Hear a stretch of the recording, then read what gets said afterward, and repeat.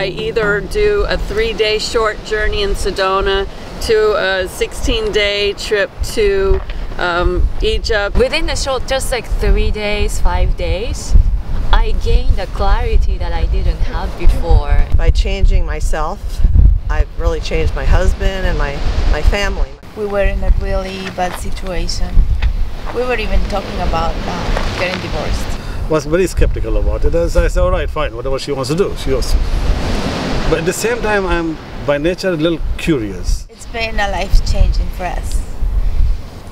My daughter, my husband, and I, we all felt the change. You know, you cannot control your mind all the time, your heart all the time from the mind. Sometimes let it go and then it will learn something. No matter how long our journeys are, they are life-changing. And I'm still shifting, I'm still changing, I'm still on my path. Saying, hey, there's something here. There's something she's talking, it was making sense. When I come back home, I totally see the world in a different way. These outer adventures really bring in deep inner discoveries. That's what brings me joy in doing this work.